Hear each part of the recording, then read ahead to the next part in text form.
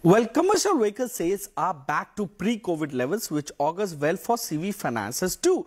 The total CV sales for 2 consecutive quarters have been way above the pre-COVID levels. So, commercial vehicle is a segment which is seen as closely tied to the economic growth as well.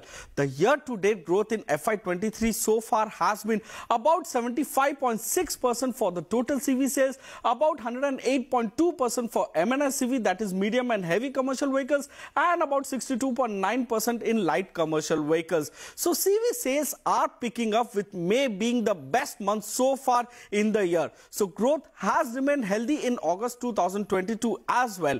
Let's focus on the positive impact that NBFCs are seeing from the pickup in this CV cycle.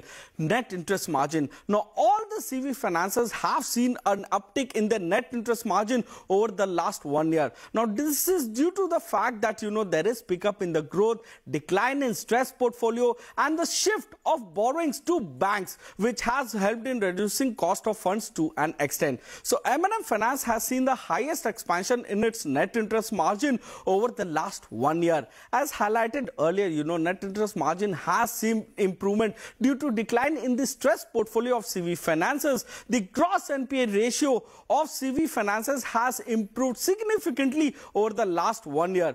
Big improvement has been seen for the likes of M&M Finance and Sundaram Finance. Talking about another stress portfolio, which is the restructured book of CV finances, that has witnessed decline too. X of M&M Finance. Now, Shriram Transport has had one of the lowest, restructured book amongst all the CV financiers, while M&M Finance has the highest restructured book in Q1 FY23. So, amongst all the CV financiers, good sign is that there is pickup in the CV sector, which is also witnessed through disbursements that CV financiers are seeing, and that is helping in translating into AUM growth as well. So, there is not much of top-up loans which is seen. Unlike Q1 FY22, Q1 FY23 has seen healthy quarter-on-quarter AUM growth ranging anywhere between 2.85% to as high as 4.6% across CV finances. So disbursements in Q1 FY23 is also one of the best in many years.